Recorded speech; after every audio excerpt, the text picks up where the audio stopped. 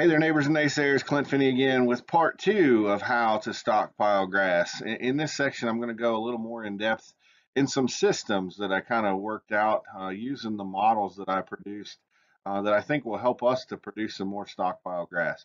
Now, they're by no means time-tested systems. They're just guidelines and examples that I think I've come up with the models that I think some of us can use on our own operations. I don't want anybody to take the exact numbers to heart, but what I wanted to do is produce sort of a roadmap and something that maybe someone could follow to help them produce more stockpile grass. So let's get started. I want to talk now about some systems that I've come up with that I think might help us to stockpile some grass. And I'm going to talk about each one separately, but just know that we're going to talk about some systems. These may or may not fit your operation. And of course, I've planned them out in the perfect year or in the average year. And so they may not always work. And some of the numbers I've put to it may not exactly work, but at least it maybe gives us a roadmap, maybe gives us a benchmark, something to start with and work out from there to help us produce some more stockpile grass and graze longer in the year. First one I'm going to talk about is what I call or been calling fall tall grass grazing. And this is the system that I set out to kind of work out when I started all these models and started thinking about extending the grazing season or extending my grazing season further than it already was. But it basically consists of setting aside an amount of forage or amount of pasture from the start of the growing season in March until August, when the time of starting to stockpile would be, and then grazing that tall forage in that August to November time period while we're allowing the rest of the farm to rest and regrow and produce stockpile grass. Of course, I'm referring to grazing tall grass, perennial cool season pastures, namely fescue. That's the kind of pasture we'd be looking at. Now, maybe this tall grass section may consist of some other species, may consist of something that's red clover that we wanted to go to seed or something like that, but we would be leaving the rest of the farm to stockpile, and we would consider that most of the time it would be stockpiled tall fescue, because most of our pastures in Eastern Ohio are fescue dominant or becoming more fescue dominant. My estimates are around 40 to 45% of the production units. Notice I said production unit there, not acres, because acres, as we talked about, is different yields. I was hoping when I started doing these calculations that I could come up with a system that I could set aside like 30%, 33% of our farm. The reason I was thinking of that was because for regenerative reasons, for soil health reasons, if we had good red clover in all of our pasture fields and we left 33% of it to go wild and go to seed every year to go tall, that red clover would go ahead and go seed, and then we'd have new red clover seed down in the pasture field. And if we had a 33% of it, we could do a third of the farm every year and always keep a decent crop of red clover in our pasture fields. Unfortunately, the numbers just didn't work out. It works out to 40 to 50%. But that's okay too. I mean, we're leaving that to grow tall. We're leaving the roots to grow deep, and soil health folks will tell you the roots grow deep. They pull up fertility from down below that we're normally not capturing. It could be a real benefit other than the fact of leaving something grow kind of tall and shaggy through the growing season. So these are kind of the charts and the mapping out. The first one on the top left, you'll see that would be, I said 40 to 45%. So that would be the 60 acres that we're not leaving to grow tall grass, tall growth. And it kind of shows in the green line the forage production. The blue line is the livestock needs.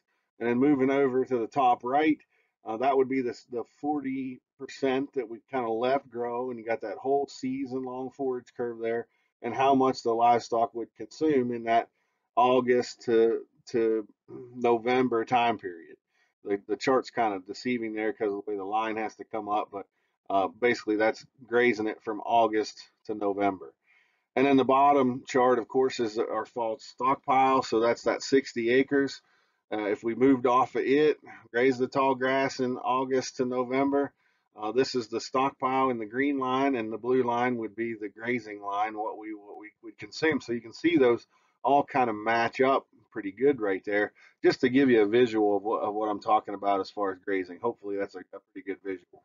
Now we're going to talk about the advantages and disadvantages of this kind of system.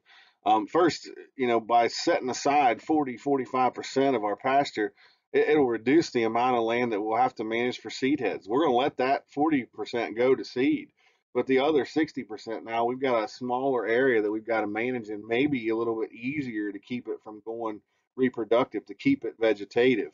Now, detriment though, that 40 acres is going to be pretty inefficient. It's not going to grow to its full production potential because we're letting it just go all season long.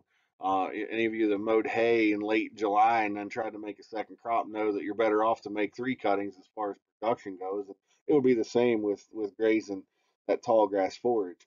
The tall grass would also be lower quality, although I don't know that it would be so low that we would really notice it. I honestly, a really good pasture managed pasture system is probably too good for a lot of our beef cows anyway. And that fall time, the cows have calved. They've kind of went through their high production time. We're getting close to weaning. Some of us may have already weaned them by then.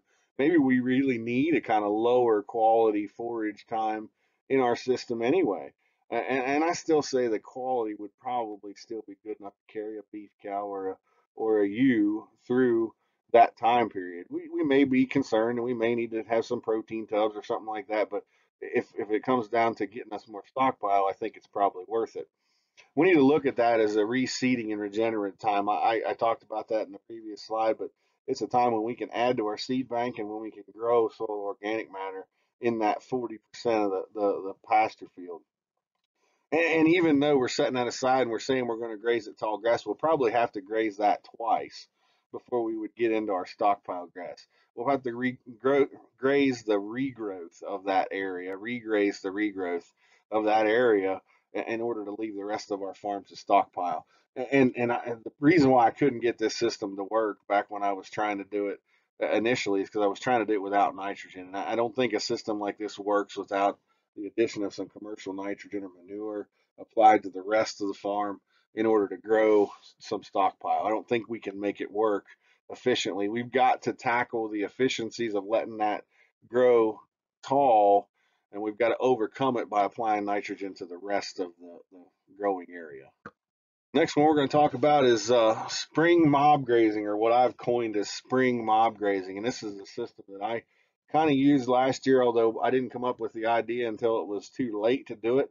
But I decided if we were going to do it, we needed to go ahead and do it right then. There was no sense in keeping on going the way we had been going in the past few years. So I saw some of the benefit of it, but I'm really excited for this year because I think we can really make this work. But it basically consists of quickly getting our forages back in a vegetative state during the spring flush, not letting the spring flush get ahead of us. And I know we've talked about how hard that is to manage, but at that point, if we get through the spring flush, keep everything vegetative, and then we would slow down our rotation, only topping the forage with each grazing pass and only taking what the livestock needs are. So that essentially we would be stockpiling underfoot. We would always have growth underneath of them coming up, and we'd just be barely topping that forage. We may be grazing the red clover and they'll leave the fescue behind, or grazing the really vegetative stuff and leaving the fescue behind. But in this way, we're kind of building stockpile underfoot. And I think about this in terms of grazing in inches, meaning that, we're going to graze it to a 4-inch height, say in April, and a 6-inch height in May, and a 12-inch height in July, and a 10-inch height in August. And I got the numbers here in the next slide, but I think about this in grazing. Of course, we got the spring flush to deal with, so it's not exactly that, but it's close, and it's a good way to think about it. To show you that I did actually do the math, I built a spreadsheet to figure this out for me.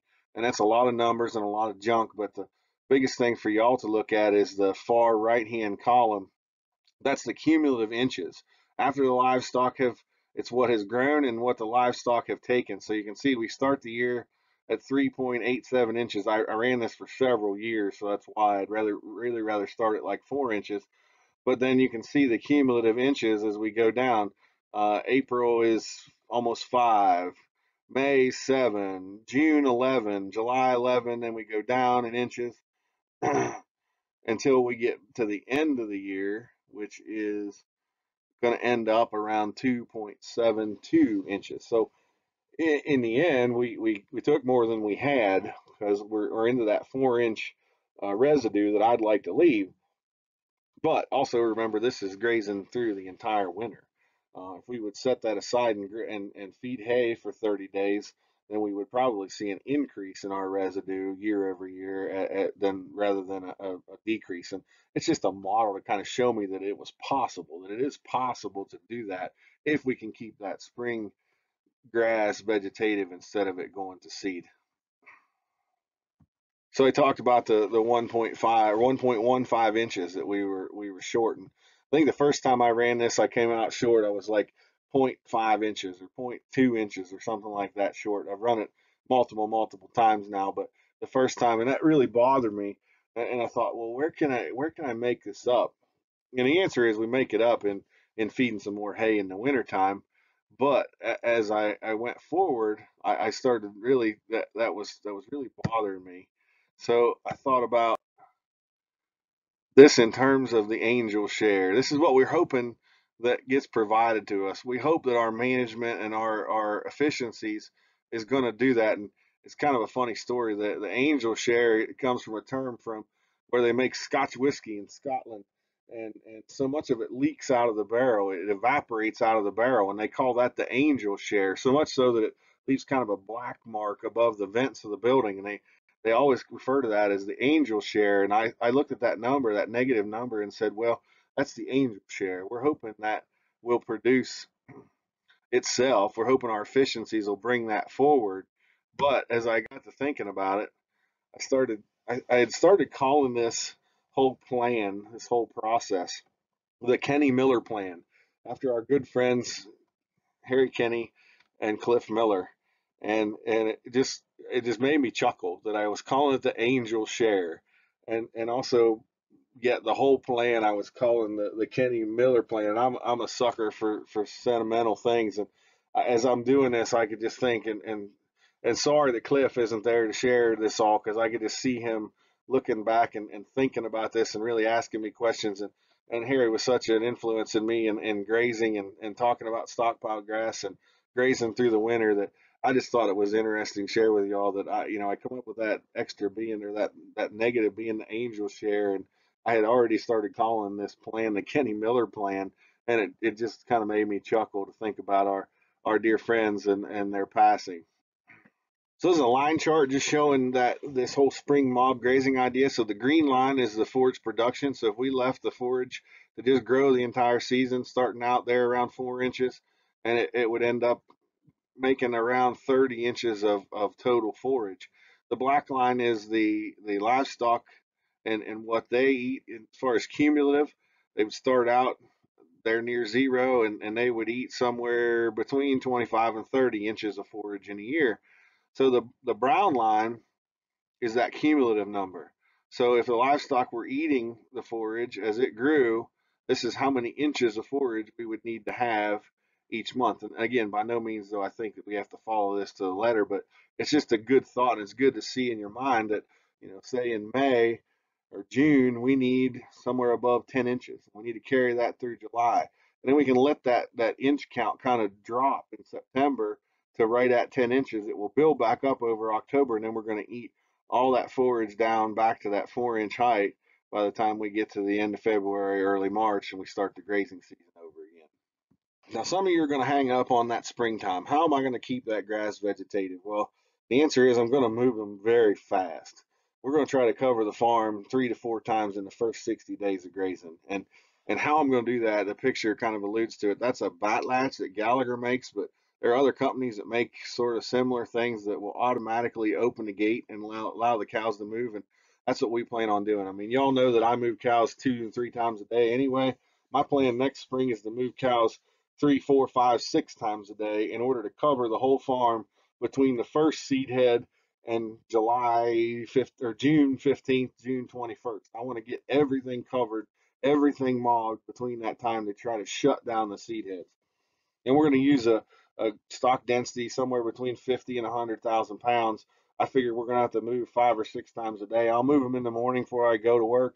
The bat latches or whatever I use, will move them 2 or 3 times during the day. I'll move them when I get home, and I'll move them once more before dark in order to cover that much ground and just try to keep it as vegetative as we can. Now, spring mob grazing will have some losses due to the trampling. Sure, we're going to lose some.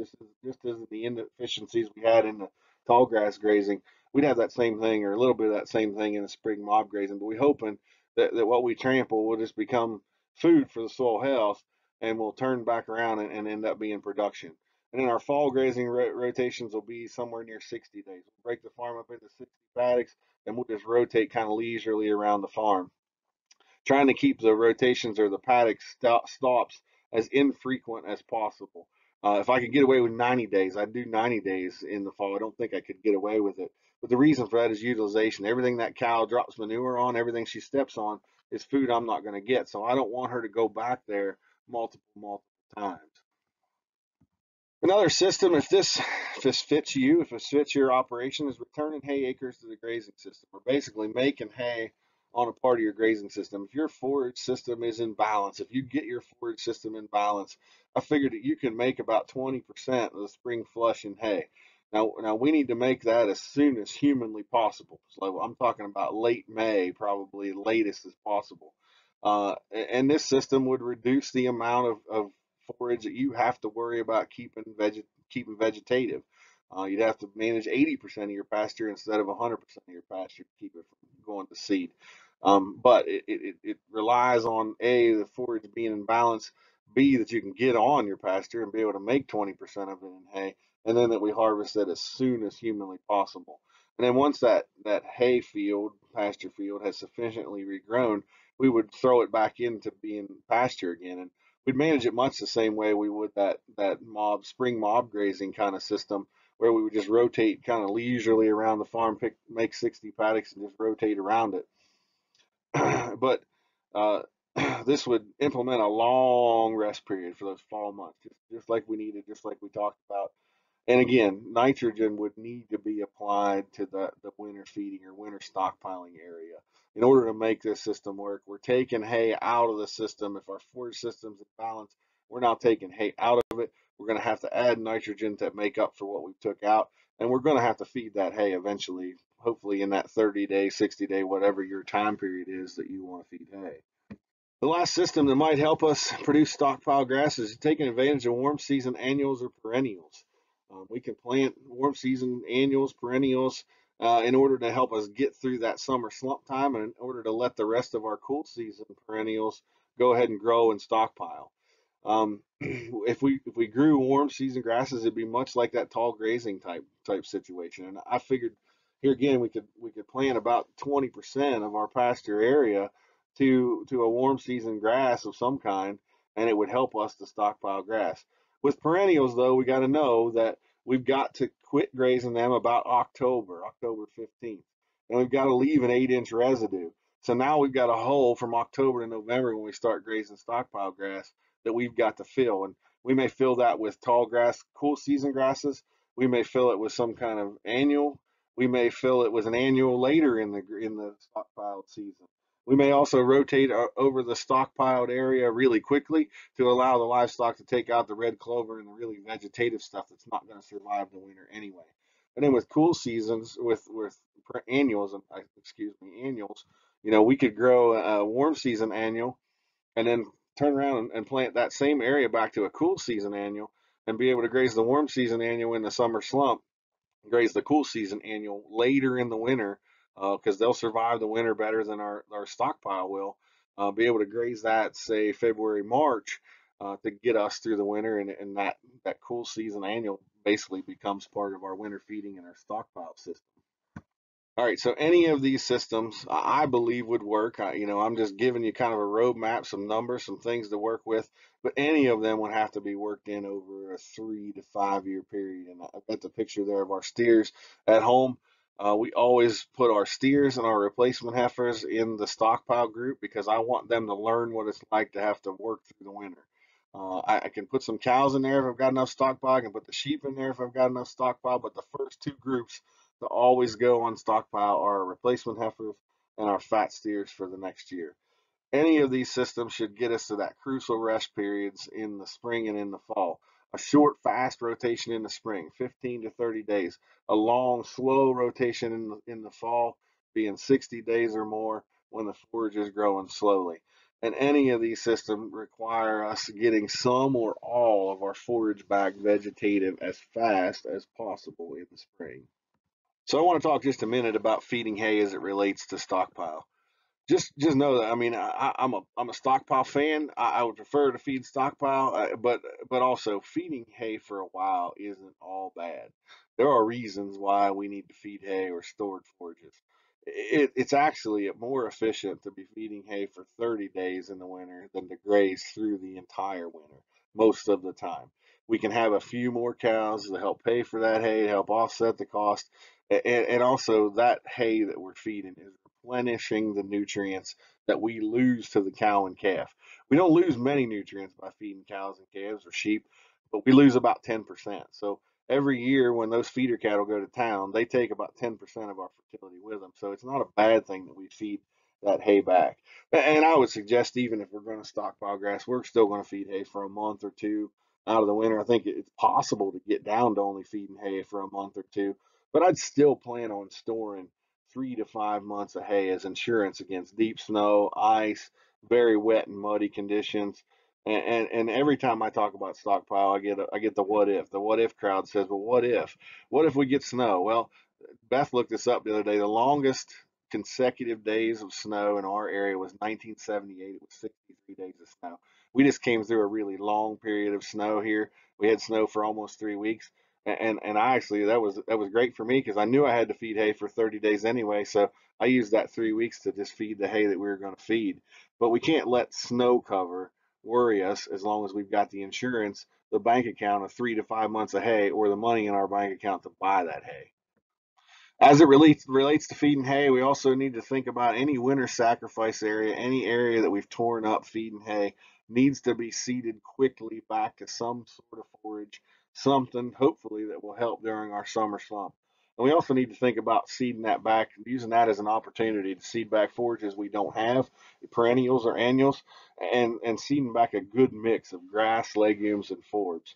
And then the last wild idea I think I'll leave you with, and part of what I did here today was thinking about this. I read about a guy in Tennessee who fed hay for 90 days. He had his entire hay supply. He fed it all in 90 days before winter, and that allowed his farm to rest and regrow. And he grew enough stockpile grass to graze through his typical 120-day winter without feeding a bale of hay. That's an odd thought. Your neighbors would think you're crazy, but I've shown you the numbers that they eat more or eat the same amount in the 90 days before winter as they eat during the winter in the 120, 150 days of winter. So really and truly, you could feed your hay in the fall when it's dry and graze stockpile, graze wintered, stored forages on the stump through the winter and do that through the muddy time and not have to deal with the mud that we typically deal with in Eastern Ohio. So, I want to talk about the joys of stockpile grass. This is just a review of the things we went over. If you don't take anything home from what I've said today, I'd like for you to take this home. We must have the amount we wish to stockpile available in July instead of November. If you don't take anything else home, that was my aha moment. And that's what I want you guys to know, that we need that amount in July, not in November, because the amount in July is going to get us to November and the grass will regrow in that time period. We got to keep an emergency supply of stored forages in case of drought or things not going as planned. And then if you're going to stockpile grass, don't be discouraged if we don't hit our target. Some stockpile is better than nothing. I have to remind myself of that every year when I go out and estimate how much stockpile we're going to have. It's always less than I'd hope for. And every time I have to remind myself some is better than nothing. I'm just glad I've got some. And they're here wrapping up. I've never been more excited to give a presentation than I have this one. In fact, I wish I had another 6 months to prepare this, but I wanted to get this information out. I have never been more excited about a presentation. I feel like I finally cracked the code. We talk so much about short rests in the spring, long rests in the fall, and I've never been able to make that work with our livestock. But this last year with spring mob grazing, I was able to make it work. I was actually able to get a longer rest period in the fall, just like the books have told us we should do all this time. And then remember, we practice management intensive grazing. We don't ever master it. 20 years almost of grazing, and I just finally come up with some of these ideas and some of these new thoughts, and I think of one of my old bosses told me at one time that medicine is the practice of medicine, not the mastery of medicine.